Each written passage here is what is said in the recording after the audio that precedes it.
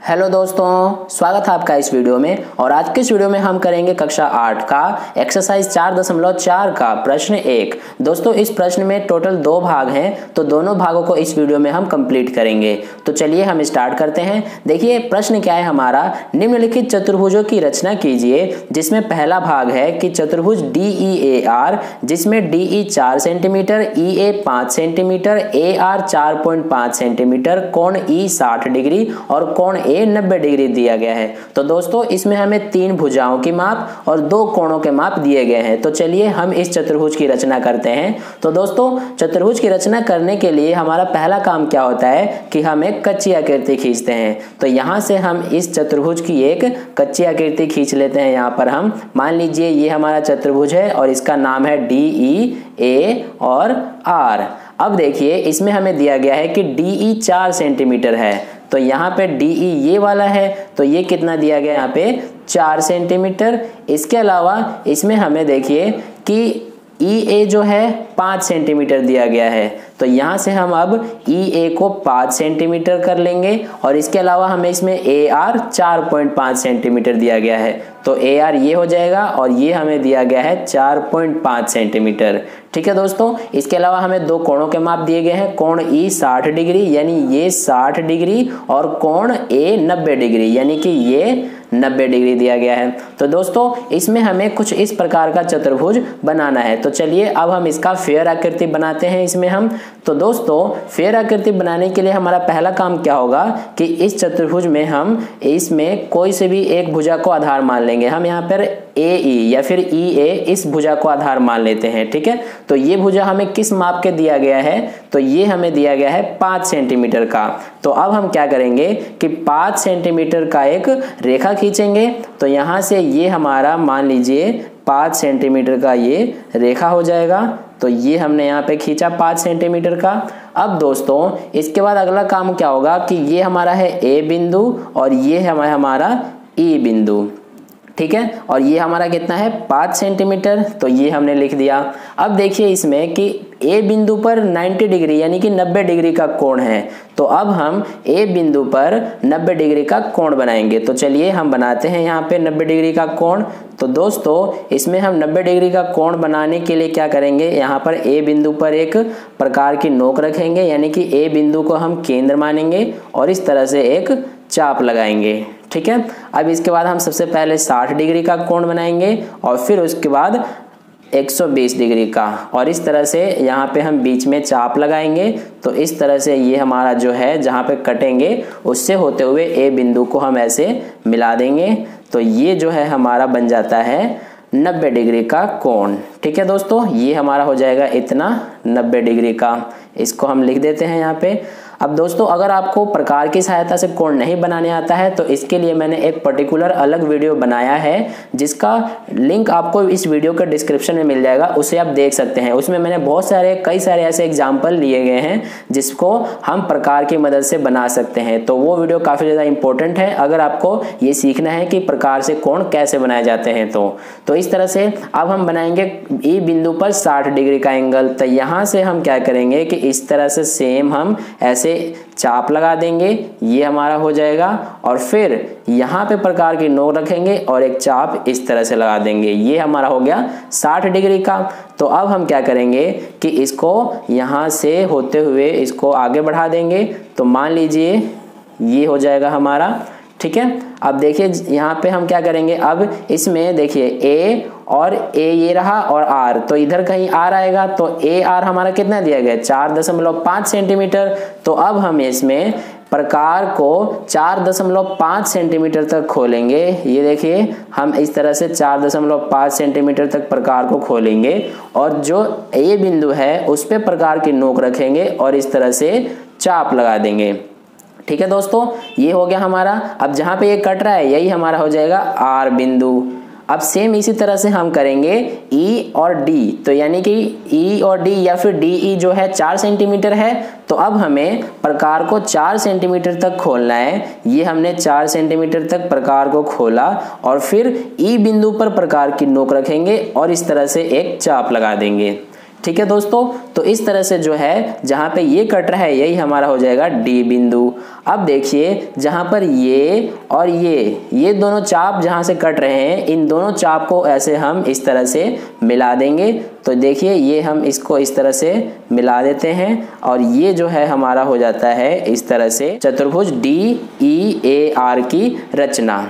ठीक है दोस्तों, अब इसमें हमें DE जो है वो 4 सेंटीमीटर दिया गया है, तो इसको हम लिख लेते हैं ये 4 सेंटीमीटर। इसके अलावा हमें इसमें दिया गया है AE 5 सेंटीमीटर और फिर इसके अलावा हमें इसमें RA या फिर AR 4.5 सेंटीमीटर दिया गया है और इस तरह से कोण E जो है वो 60 डिग्री है। तो दोस्तों इस तरह से जो है हमारा ये चतुर्भुज बन जाता है जिसमें इसका नाम DEAR है और इसमें 3 भुजाओं के माप और 2 कोणों के माप दिए गए हैं। तो इस तरह से हमारा पहला भाग हल हुआ। अब चलिए इसका दूसरा भाग हल करते हैं।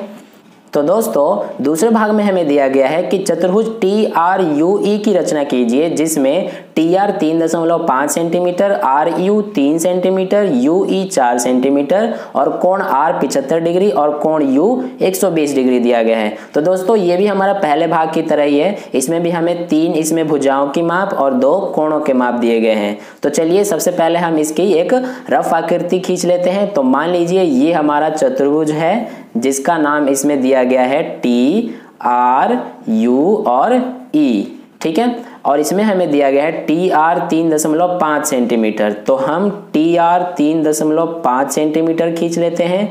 RU 3 सेंटीमीटर दिया गया है तो ये RU 3 सेंटीमीटर हो गया। UE 4 सेंटीमीटर और कोण R इसमें 75 डिग्री, यानी ये जो है 75 डिग्री दिया गया है और कोण U इसमें 120 डिग्री दिया गया है। ठीक है दोस्तों, तो कुछ इस तरीके से हमारा जो है चतुर्भुज बनेगा। अब चलिए इसका हम फेयर आकृति बनाते हैं। तो दोस्तों इसमें हम क्या करेंगे कि ये जो TRUE चतुर्भुज है इसमें हम इस भुजा को जो है यानी RU को आधार मान लेते हैं क्योंकि इस बिंदु पे ही दोनों कोण हमारे बनेंगे।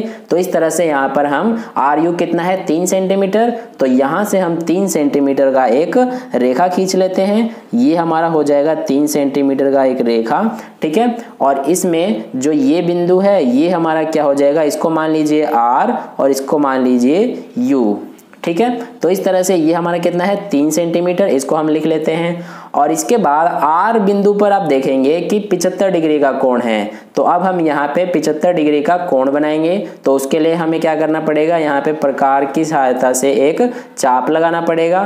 तो यहाँ से हम ऐसे एक चाप लगा लेते हैं। अब 75 डिग्री का जो कोण है दोस्तों वो हमारा किन दो कोणों के बीच बनेगा, तो ये हमारा जो है 90 डिग्री और 60 डिग्री के बीच बनेगा। तो सबसे पहले हमें यहाँ पर 90 डिग्री का कोण बनाना पड़ेगा। तो ये यहाँ पे हम 90 डिग्री का कोण बना लेते हैं। ये हमारा हो जाएगा 90 डिग्री का कोण। अब यहाँ से हम क्या करेंगे कि सबसे पहले 60 डिग्री पे प्रकार की नोक रखेंगे और इस तरह से चाप, और सेम ऐसे ही 90 डिग्री पे प्रकार की नोक रखेंगे और ऐसे एक चाप। अब जहाँ पे ये काट रहे हैं एक दूसरे को, उसी से होते हुए R बिंदु को हम ऐसे मिला देंगे और एक रेखा खींचेंगे। ये हमारा हो जाएगा यहाँ से इस तरह से, ठीक है दोस्तों। और ये हमारा क्या है 75 डिग्री का कोण बन गया।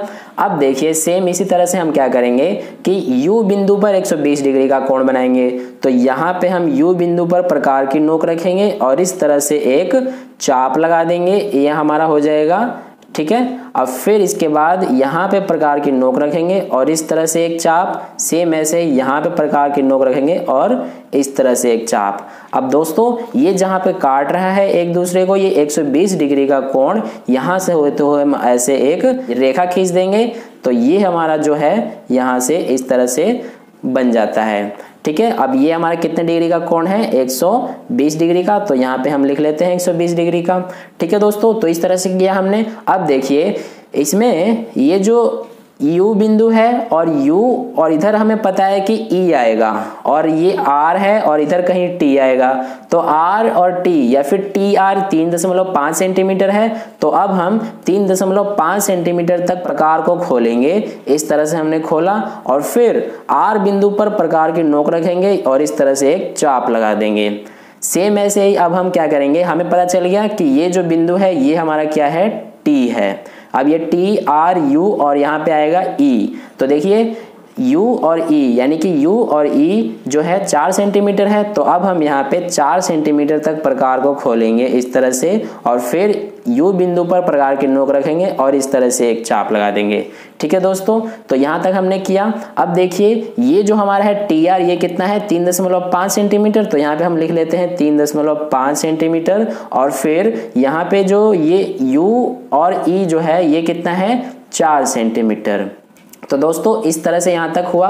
अब दोस्तों ये जो हम कर रहे हैं एक्सरसाइज 4.4, इससे पहले मैंने एक्सरसाइज 4.1, 4.2 और 4.3 भी करा दिए हैं। अगर आपने वो वीडियोस नहीं देखे हैं तो इस वीडियो के लास्ट में आपको मिल जाएंगी एंड स्क्रीन पे, या फिर हमारे चैनल के प्लेलिस्ट में सभी वीडियोज मिल जाएंगी, वहां पर जाकर आप देख सकते हैं। तो इस तरह से ये हमने किया। अब देखिए जहां पर ये एक दूसरे को काट रहे हैं, इन दोनों चापों को हम क्या करेंगे कि इस तरह से स्केल की सहायता से दोनों चापों को ऐसे मिला देंगे, ये हमारा हो जाता है। अब ये जो है यहाँ पर ये बिंदु हो जाएगा हमारा E, तो इस तरह से जो है TRUE हमारा एक चतुर्भुज बन जाता है जिसमें 3 भुजाओं की माप और 2 कोणों के माप दिए गए हैं। तो दोस्तों इस तरह से जो है हमारा एक्सरसाइज 4.4 का प्रश्न 1 का दोनों भाग हल हुए। आई होप आपको दोनों भाग अच्छे से समझ में आए हैं। अगर समझ में आया है तो वीडियो को लाइक करना, और पहली बार वीडियो को देख रहे हैं तो चैनल को सब्सक्राइब करके नोटिफिकेशन बेल आइकन प्रेस कर लेना, ताकि अगली वीडियो जैसे ही मैं अपलोड करूं उसका नोटिफिकेशन सबसे पहले आपके फ़ोन में पहुंच जाए। तो मिलते हैं नेक्स्ट वीडियो में, धन्यवाद।